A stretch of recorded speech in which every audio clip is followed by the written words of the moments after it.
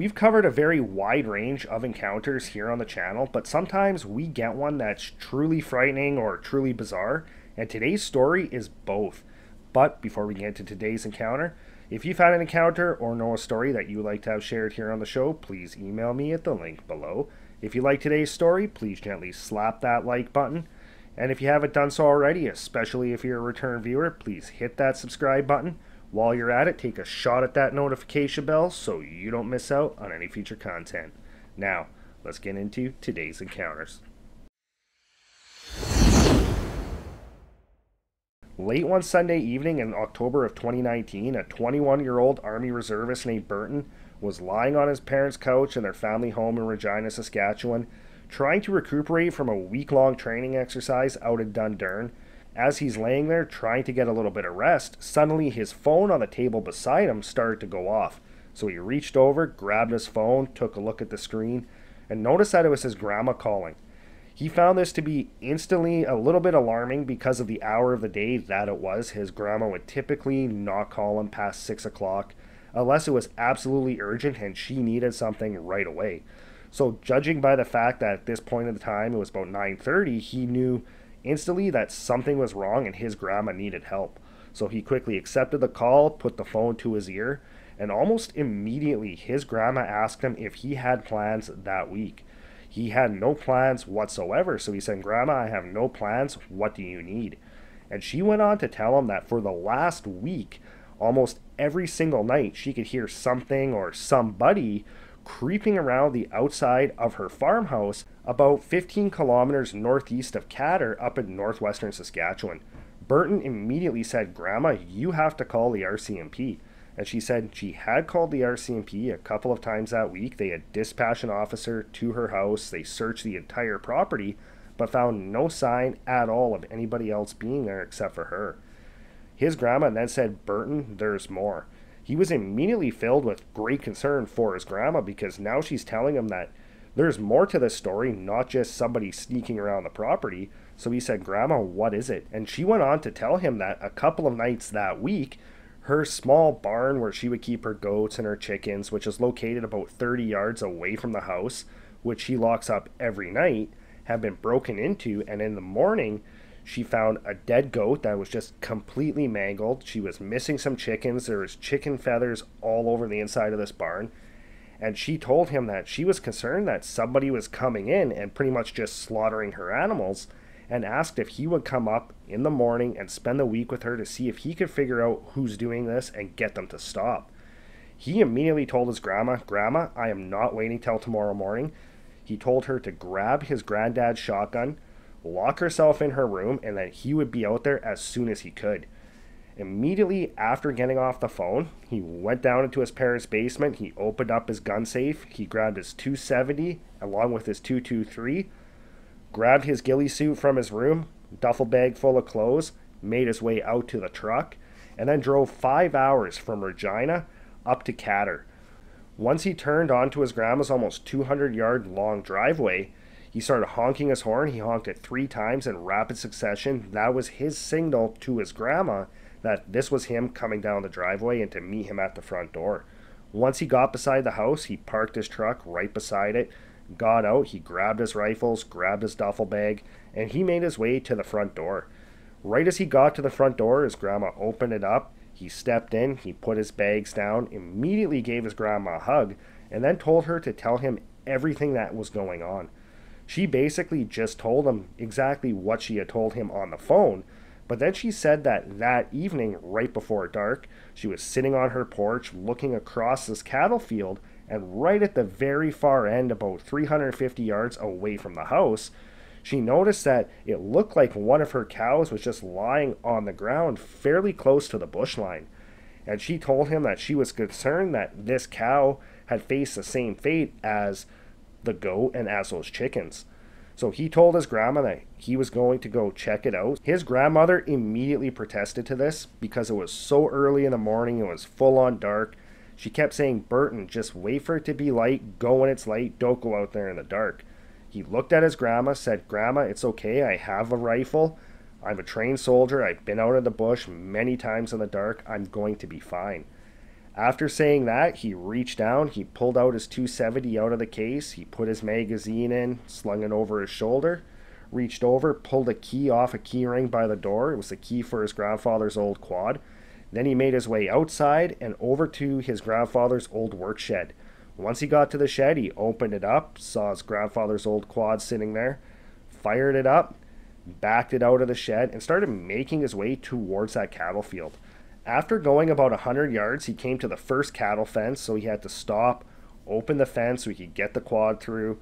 He drove the quad through, put the fence back up, and then he noticed off to his right that all of his grandmother's cattle were kind of huddled in this one corner. He instantly found that to be alarming because the only time that they would really do that would be if there was a predator in the area. So his first thought was that more than likely there was a pack of wolves or a pack of coyotes in the area, but he figured it was no big deal. He had his rifle, he was on the quad, and he would be fine. So he continued making his way across this bumpy cattle field, and when he got about 50 yards from where the cattle field met the bush line, he noticed that on the ground in front of him, he could see one of his grandmother's cows. He could see just the back end of it. It was lying on the ground and it was not moving. So very slowly, he moved the quad, kind of went in a semicircle around the side of it so that he could place the headlights of the quad right on the front of this cow. As soon as the quad's headlights hit the front of the cow, he could tell that this thing was not sleeping. He could immediately see that the entire stomach area was just completely ripped open. And his first thought was that this cow had been killed by either wolves or coyotes because of the damage on it, and just the way that this cow was mangled matched very similarly to pretty much every wolf kill or every coyote kill he had ever come across before. He immediately unslung his rifle, stepped off the quad, made his way up to this cow to get a better look, started looking around at this cow, and it just did not make sense to him because if this cow had been killed by wolves or been killed by coyotes, they would have at least fed on it a little more than what they had. He noticed that the only real damage to this cow, aside from its stomach area and chest being ripped open, was that it appeared that majority of the internal organs were either lying on the ground, mangled, or they were just completely missing. And nothing else on this cow was eaten at all. At this point, he pulled the flashlight out. He started looking around on the ground, looking for any sign of wolf prints or coyote prints or even cougar prints to try to figure out what had taken this cow down. He saw no prints at all on the ground, and he found that to be as well very concerning. And at this point, he figures, you know what? It's too dark for me to do anything about this right now. I'm going to go back to the house. I'll come back out in the morning, I'll get a better look at this, and I'll come up with a game plan from there. And with that, he jumped back on the quad, made his way back up to the house. Then he had to break the bad news about the cow to his grandma. The next morning, he woke up pretty early, even though he had pretty much no sleep the night before. He had a quick breakfast with his grandma. Then he made his way back out to the cow to see if he could figure out what had done this. He spent quite a while looking at the ground all around the area, looking for any sign of footprints from wolves or coyotes. And again, even in the daylight, he could not see any footprints in the ground at all. He took a closer look at the cow, and again, he came to the conclusion that this cow had to have been killed by a pack of coyotes or a pack of wolves just because of the damage to it. At that point, he came up with a plan that he was going to use the quad to drag this cow a little bit closer to the bush line, a little bit to the east, fairly close to where he had this large elevated box blind that he would use for deer hunting. And he figured if he put it there, he could go sit in this blind, and if these wolves or these coyotes came back for this cow, he could take some shots at them, maybe reduce their numbers a little bit, or very least try to kind of scare them off the property so that this would not happen to his grandmother's animals again. So he hooked the cow up to the quad, he pulled it over to that bush line, and then he went back up to the house to tell his grandma his plan. Later that afternoon, he gave his grandma a hug, he told her to lock the door, then he grabbed his rifle and he made his way outside to go to head to his blind. He was not going to be taking the quad with him to the blind this time because he did not want to spook any wolves or coyotes in the area with the sound of the quad. So he was going to be going from the house to the stand completely on foot. So as he made his way past that barn, he took a look just to make sure that it was still locked up and secure. Then he made the 200-yard walk to the blind. He climbed up inside, sat down on a swivel office chair. Then he opened up the windows so he had a full view of the field in front of him, a field off to his left. And then through the right window, he could actually see all the way to his grandma's house, and he could see that barn as well. He sat there for about an hour and a half. Now it was about an hour before dark. He looked towards the house. He could see the lights on in the windows. He looked back to his left towards where that cow carcass was. And then he looked back out the right window again. And he noticed that something with the barn did not look right. So he quickly picked up his binoculars, looked through them, and he noticed that that barn door was now completely open.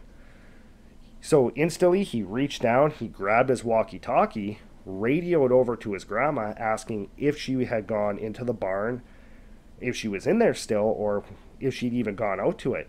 His grandma said that she was not in the barn and she hadn't been out to it. At this point he said, "Grandma, grab Grandpa's shotgun, stay in your room. There's somebody or something inside the barn. I'm going to go check it out." So he grabbed his rifle, he quickly got out of the stand, and then very quickly went across the field, hugging tight to the bush line, just so if there was somebody in that barn, they would not be able to see him moving towards them. As he got closer to the barn, he had his rifle up at the high ready. He was looking over the scope, and he moved towards the front corner and then very slowly pieced the pie around the front so that he could look into the barn, and hopefully whoever was in there, he would see them first before they'd be able to see him. So as he pieced the pie, he looked into the barn and he saw nobody at all, but he did notice that another one of his grandma's goats was just gone. There was a little bit of blood on the ground, but this goat was just nowhere to be found. He looked around inside the barn, no sign of this goat. He went outside the barn and looked around. He saw a few small droplets of blood on the ground, but no drag marks and just no sign of this thing at all. At this point, he had no idea what to make of this situation. He just was trying to process everything in his head, and the only thing that made sense to him was that that barn door must not have been latched all the way. It must have just looked like it was latched, and this absolutely had to be wolves. There's just no other explanation for it, because he figured if it was a person, he would have either seen them go into the barn, or very minimum, he would have seen them come out, because as soon as he noticed that that door was open, he had eyes on it at all times. So going on the presumption that this had to have been wolves, he spent about a half an hour looking around the bush in the immediate area behind the barn for any sign of wolves or any sign of this goat. He did not find the goat. He saw no signs of wolves. So kind of defeated, he was like, okay, well, I'm just going to have to either go inside now and deal with this tomorrow, or, I got about an hour left. I can make my way back up to the blind and try to pick off some of these wolves or yotes. So on his way back up to that blind, he stopped at the barn, closed the door. He made sure that that latch was actually down and latched in position this time. Then he made his way back to the blind. Once he got to the blind, he sat down in the chair. He leaned his rifle up against the one window. And then he kept looking from his left towards that cow carcass and back to his grandmother's house. About 20 minutes before dark, he was looking back towards his grandma's house when all of a sudden he could hear something off to his left in the direction of that cow carcass. He quickly turned his head, looked, and he could not see anything at all, but it looked like that cow's back leg was lifting up off the ground and kind of looked like it was being pulled backwards. He kind of sat there looking at this, wondering what the hell is going on. So he grabbed his rifle, lifts it up to look, figuring, maybe there's a coyote or something on the other side of the cow. It's grabbing on its leg and I just can't see it. So he had his rifle up. He's looking towards this cow through the scope, and he can't see any sign of a wolf or a coyote at all. But for some reason, when he moves his scope over that part of the cow, what he's seeing through his scope just looks very distorted, almost like looking through like a cellophane or saran wrap or shrink wrap. It's just a little bit blurry and just looked distorted. So he's looking towards this cow through his scope, kind of moves his head away from his scope, looks at it, figuring, maybe there's a smudge on his scope. So he looks at his scope. No, it looks clean. Looks back through it. And again, it looks just absolutely distorted. So he kind of moves a rifle over, looks across the field at a tree, looking through a scope, and everything looks completely clear. He's completely confused at this point, so he moves his rifle back towards the cow. And again, as soon as the scope gets on to where this cow is, the image is just completely distorted. So he's sitting there with his rifle up, just wondering literally like what the hell's going on. He has no idea why when he looks at this cow, it just looks all blurry and distorted. So at this point, he just took a deep breath. He closed his eyes for a second, opened them up. He blinked a few times. Then he looked back through his scope towards the cow. And this time he could see completely fine. There was no distortion whatsoever. So he kind of breathed a sigh of relief, figuring, okay, it was just my eyes. I had to have had something in them. This explains everything. Everything's fine now. So he put his rifle down, sat there for a second, when all of a sudden he felt his entire elevated box blind shake like something had just bumped up or pushed up against it. He kind of turned, looked down outside the window, looking down, kind of almost expecting to see, maybe a bear or something had just bumped up against it. Looked outside and he saw nothing at all. After a couple seconds, though, he could feel that the box blind was actually moving, almost like somebody was climbing up the ladder at the bottom of this thing. So at this point, he quickly turned around, opened up the door at the back to look down the ladder. And as he did that, he looked down and he realized that as he's looking down this ladder, everything around this ladder, all the trees and behind it, looked exactly how it looked when he was looking at that cow through the scope. At this point, he just quickly closed the door, stepped back, grabbed his rifle. He had no idea what's going on, and he was completely freaking out. It just made absolutely no sense to him. He just knew that there's something that he cannot fully see coming up towards the door of his blind. At this point, he's in pure panic mode. He has his rifle up, he's aimed at the door, and he's thinking that at any second, that door is going to open, and whatever this thing is going to come in. So he figured he's going to be ready for it, so he kept his rifle up, aimed right at the door, and after a couple of minutes, he felt the entire blind shake again, almost like something had either just jumped off or just fallen off of the blind. He stood there, rifle aimed at the door, for about another 5 minutes, and he did not feel the blind move at all. So he was starting to figure that whatever this thing was, it is now gone. Hopefully it's left the area or just gone back to the cow.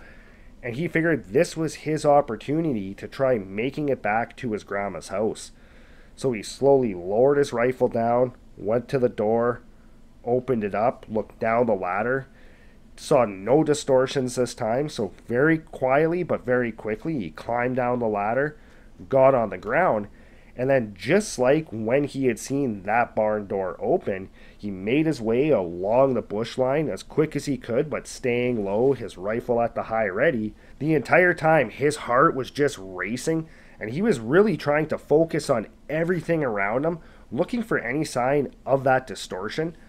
As he made his way to about 150 yards from the house, so he's about 50 yards from that first cattle gate, all of a sudden the air all around him just felt incredibly heavy, and he was hit with this just absolutely, basically incapacitating feeling of dread. He instantly felt his body just kind of tense up, lock up, and he just completely stopped moving. He did not even want to breathe. He just basically stood there, listening to the sound of his heartbeat in his head, and he had this feeling like something was right behind him, and he wanted to turn around, but at the same time he did not want to turn around. He took a deep breath. He still had his rifle up. He slowly started to turn, and when he turned all the way around, he just noticed that there's this absolutely large mass of distortion, just like he had seen at the cow, just like he had seen on the ladder up to the stand.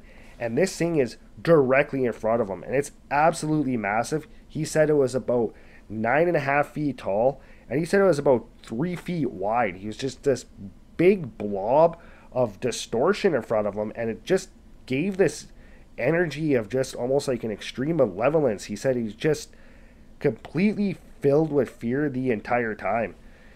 At this point, he figures that there's nothing he could do. He has no idea what he's dealing with. He can't even see what he's dealing with. He just ended up closing his eyes for a second when all of a sudden that heavy air, that feeling of dread, just like that, just completely went away. He opened his eyes and all of a sudden he could just see absolutely perfectly again. There was no distortion in front of him. He had no feeling of dread anymore, and just that real heaviness to the air was just completely gone. So very quickly, he basically just sprinted all the way back to the house.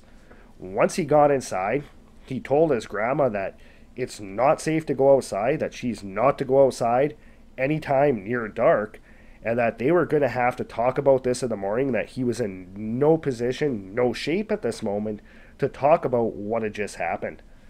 The next morning, he ended up telling his grandma exactly what happened, and he said, "Grandma, I don't know what this thing is. I don't know what it wants, but I don't think you're safe here. I think you need to sell your property." His grandma, though, she refused to sell the property. She said that she had lived there for over 50 years, and she was not going to let anything force her off her property. So even though he tried to convince her to sell, she just would not sell. And she still lives there to this day, and she has had no more experiences of cattle dying, goats dying, and nobody's seen this creature or this entity ever since. Burton still goes to this property. He really wishes that his grandmother sold it, but because it is his grandmother's property, he still does go out there fairly often, and he has not seen anything like this again, and he has not experienced that feeling he had on that property that night ever since as well. Well, that's it for today's encounter. I've heard a couple different stories about these weird cellophane-like entities before, but I'd really like to know your guys' thoughts on this. What do you think this is? So please let me know in the comments below, and if you haven't done so already, hit that subscribe button, and I'll see you next time.